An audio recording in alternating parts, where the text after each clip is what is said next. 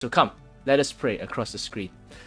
Dear God, you have great plans for us, and we believe in you for it all. You have shown us the beauty in trusting you, so remind us once again as we come around your word today.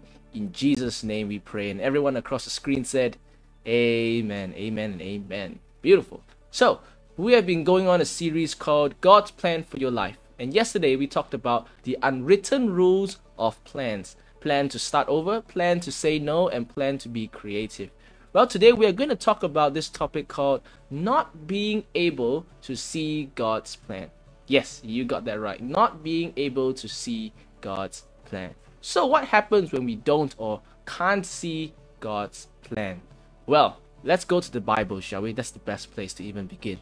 In the Old Testament, Jeremiah was a prophet delivering a message from God to his people who had been exiled or kicked out of Jerusalem to a place called Babylon. This certainly isn't where they wanted to be. It wasn't the plan.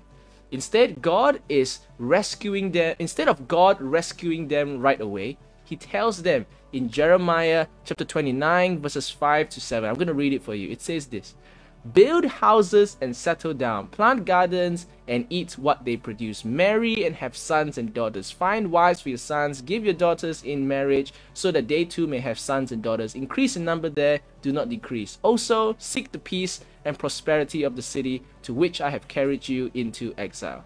What God is essentially asking of them is to start a life to plan, plan to stay, and even to work for the peace of the city where I sent you into exile. How weird is it that God is asking them to live their life in a place where they have been exiled? That's so not the plan. And if that wasn't weird enough or bad enough, a few verses later, in Jeremiah 29 verse 10, God says, when 70 years are completed for Babylon, I will come to you and fulfill my good promise to bring you back to this place, which is Jerusalem.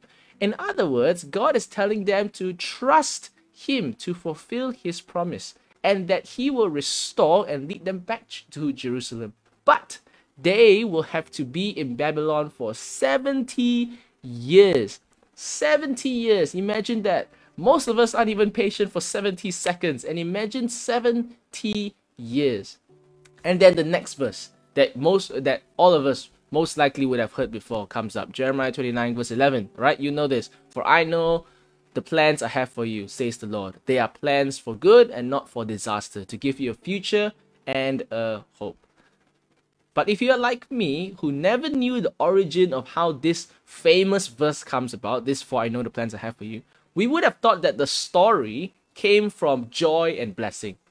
But rather it was a story of trust and waiting. You see, we all have hard times. We all have had times where God's plans aren't just what we imagine it would be. Plans that leave you saying words like, seriously? What? And let me share with you a personal story. But before I carry on, I just want to tell you that I love the local church, which right now is WMCKL, which I am in. The local church is the beacon hub of salvation for its community, and it is beautiful. Through amazing appointed leadership, this church and this world belongs to God, and it will continue to shine and grow until the end. So, before I got this full-time job here at church, I was given an opportunity to do an internship for 1 year. That doesn't sound that bad, but actually it was unheard of. I just came back from Bible college, graduated with an advanced diploma, with already done 3 years internship, and now I have to intern again with an intern pay, intern benefits. And I was like, wait a minute, that's not fair. And 1 year was a long time for an intern before I am decided to be a permanent staff. It was frustrating, and I had my moments of leaving and questions to God. But now looking back in hindsight, with the position and job I have now, I see how foolish I was to act that way. Because no matter how skillful, let me tell you, no matter how skillful or gifted you think you are, you never stop learning, you never stop growing, and you never stop being better. And that whole year, God was actually giving me time to trust, time to reflect, and time to seek Him, to grow relationship with Him and with each other, the people in the church, towards what His plans was for me in the church, in this country, and in this world. And I'm here today doing what I love because God fulfills his promises. And I believe in a God who takes his time to lead his children, you and me, into plans that prosper them, not to harm them, but to give them a future and a hope. So for all of us who just joined in, here are 3 things about God's plan you should know that I had to learn as well. Are you ready? Number 1, good plans do take time. God told the Israelites they would be in captivity for 70 years. A lot of people never get to see the other side of the promises of God because they want their futures now, right?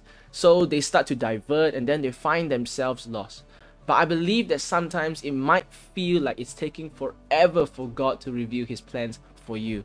But in reality, let me tell you, you may never see the full outcome of what God has for you because you could be actually living it right now. So stay the path, continue trusting the process, read your Bible, pray regularly, and stay in community because good plans do take time. All right, number 2, everyone say number 2, waiting seasons are not wasted seasons. Let me say that again. Waiting seasons are not wasted seasons. Notice that God didn't tell the Israelites to just wait and do nothing for 70 years. No, he told them to work for the peace and prosperity of the city that he sent them to. Wherever you are right now, God can use you. In my 1 year of the internship, I thought that I was going to be really useless and just cruise by with what I know and what I already am good at. But God used me, trained me, showed me in so many ways how much I am still impactful even in the waiting. Even in your time of high school, or some of you in college, or finding your career path, don't miss out on making an impact for the kingdom now. Even when God hasn't placed you, he can still use you. And lastly, his plans are good. Whatever season you find yourself in right now, the promises of Jeremiah 29 verse 11 holds true. God does have good plans for you. Plans for a future and a hope. It may not seem like everything is working out right now, but if you continue to trust God with your future, you'll see good on the other side of it. Surround yourself with stories and testimonies of friends and people who are living witnesses to the goodness of God in their lives. Young people and everyone joining us across the screen, whatever season you are in right now, God's plans are good and there's no time like the now. Take this time, use this time to grow yourself and to trust God in what he wants to do in your life. So with that in mind, we're going to end this with a prayer. Let's pray. Dear God, we know the plans you have for us are good and your promises are true because you keep to every word you say. In this season of discovering and waiting for your plans in our lives, help us to trust you daily as we sing, we dance, we pray, we read your word and love people until we see your promises come to pass in our lives. We praise you, we thank you for you in our lives today and forevermore. In Jesus' name we pray, and everyone across the screen said, Amen, amen, and amen. So, remember, good plans do take time. Waiting time is not wasted time. And God still has good plans for you. His plans are amazing. So with that in mind, wherever you are, I pray that you have a great day. I pray that your college or wherever you're doing right now, that you'll be able to continue to trust God in seeing his great plans for you.